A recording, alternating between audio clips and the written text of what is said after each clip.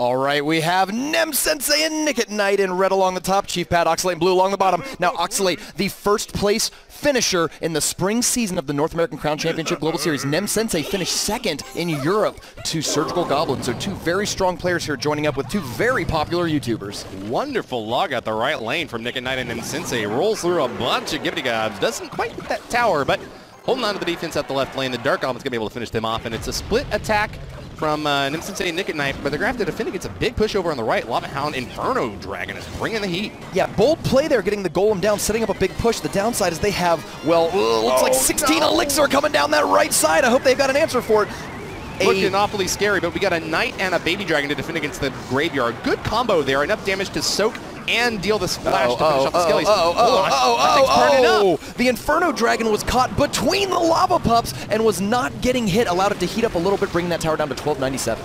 Golem is unfortunately just not going to present too much threat on that left lane. Chief Pat and Oxalate are holding on strong, and they're going to actually be able to counter push with that Inferno.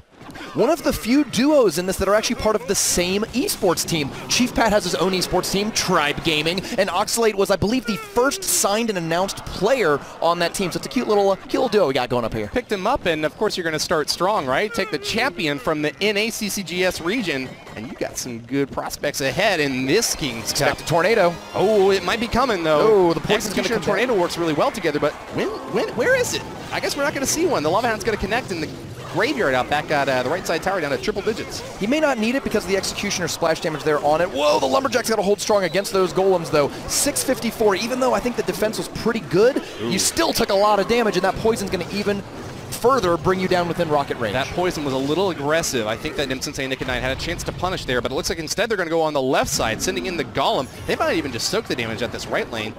Oh, you have over a minute left. We're just now hitting double elixir time, so it's not crazy to play just for, okay, like we're going to lose that tower, let's play for the other side and try to take that tower. Right. Log does not kill the archers, leaving them free to catch up against that Inferno Dragon. You got to freeze it or zap it or something. Oh, he's rocking it. Golem healthy. The rocket takes it down. Doesn't hit the tower, though. This tower, though, is going to go into triple digits from the Golem explosion. And nice bringing it down pretty low. This Miner might on top. be a trade. I think it is going to be one for sure. Miner chipping away, and the Golem explosion finishes off those goblins. It's the first tower for Nemsensei and Nickatnyte. Knight spelled right up on top, but they got to worry. There's a big split attack now. We got a Lava Hound connecting and Poison chipping away at the right side tower. 18 seconds left. They just used their log with a little bit of an oops on the left side, so I hope they have another zap or log to finish off that tower on the right. Oh, log's going to do it. Zap wouldn't do it. You're right. Good log to finish it off, and now a golem in the middle. Great job by Nemsensei and Nickatnyte take advantage of that situation. You knew, all right, my opponent's low. They just had to use their spells to kill a tower that otherwise wasn't doing anything. Let's go in the middle all at once. And this all-in push is bringing it down nearly to triple digits. You know, that was really heartfelt and touching. I saw both gangs come together. They often like to work alone, but all 10 goblins to defend out that right side tower keeps it up and healthy, and it's their turn to counterattack now. Chief Pat and Oxalate send in the Lava Hound. It's connecting to great effect, especially with the Graveyard added on top. It's not going down, though. MVP Dart Goblin, sitting there in the nook between the King and Crown Towers, was outside of the poison range, picking off skeletons, lava pups, and more. Now we have a Miner coming in on the right side. That Baby Dragon matches up well against the minions. The question is, how much damage can you do to the tower? It might be enough right here. Oh, Rocket and the Baby Dragon not able to finish it off, but we got the poison sticking away, and the Log's going to get the kill in there. Great Lava Hound Graveyard attack out on the top left, but it just couldn't get there quick enough. And that is it. Talking about, you know, tile radius, and they take a long time to land, you know, especially if you're trying to shoot against like a balloon or some other flying thing. You got to watch the shadows. Yes. That's how you know where to shoot. So if Nem and Nickatnyte want to pull some tricky tricks, oh, here comes the rocket, and you can't miss the giant.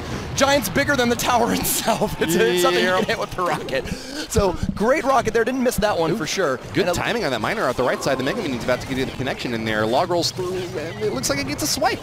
Very nice. So Flying Machine there in the middle, going to support the Giant. The long range and solid damage. What happened there? It was a fireball thrown at the Flying Machine, but they missed. It's hard to hit those flying troops. What can I say?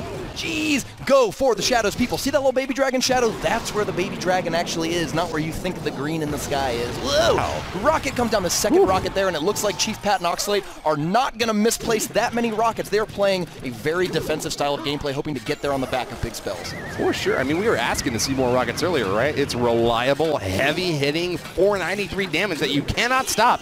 but it really opens you up to a big punish. If your opponents can get that 6 elixir converted into a push, they can really tear your tower down. Their left side's at 623, fire 93 ticking away from the poison. And that level 10 Knight tells me something that there is in the deck. You're looking at Mirror, buddy. A Mirror. Mirror causes troops to be 1 level higher than normal, so a level 10 Knight, impossible to get in tournament play without using Mirror. That tells me that Chief Pat and Oxalate are also holding Rocket Mirror, so if that tower gets down within range, they can fire 2 back-to-back rockets to finish it off. But meantime, they just got to take out 1 tower and hold off this giant push coming in on them right now. Holding that miner onto the king means that they're trying to keep the damage off that right side. A very unhealthy bowler with just a few hit points left is going to be waddling on in the left lane, but he needs some support if he's going to get to roll that boulder in. Triple digits on the left lane is pretty good, but the defensive spell cycle deck from Chief Pat and Oxalate has not been able to hold off against these massive attacks from Team Knight. It's so much better in double elixir time because you can do plays like that. Miner plus rocket, 9 elixir, not just take out the Electro Wizard, nearly finish off that tower, and because you gain elixir so much quicker in double elixir time, it's easy to recover when you do a big commitment like that. A quick Leer attack if you're able to get the juice for it, but that left side still at 146 is kind of in an awkward range. You don't want to throw a rocket at that, but a log's not enough to finish it off either. Maybe a mirror log combo, but they just spent their log on the right. I don't even know if they're going to be able to hold this right side tower for their next 24 seconds. Tough because I'm sure there's a big spell of some variety in Nemsensei and Nickatnyte's deck, and that means that they could probably play a rocket of their own. Great rocket again! This time the bats come down, avoid most of it, but still getting anything with a minor rocket is a good combo. Another miner hits the right side tower, and they keep throwing those rockets, but it's just not enough. Baby Dragon and Flying Machine in the back get the lock onto the tower, and that's going to be a 1. Win. Yeah, it's a win. It's a 2-0 win. So that is Nemsensei and Nickatnyte, the win. Ultra Knights. Give them some credit. They got a tower down. It was a 2-1. Oh, 2-1 win. Yeah. A 2-0 win in the match. Oh, a sweep of the match. That means the Ultra Knights have upset the misplaced rockets, and they're going to be moving on to the next round, joining Molt and...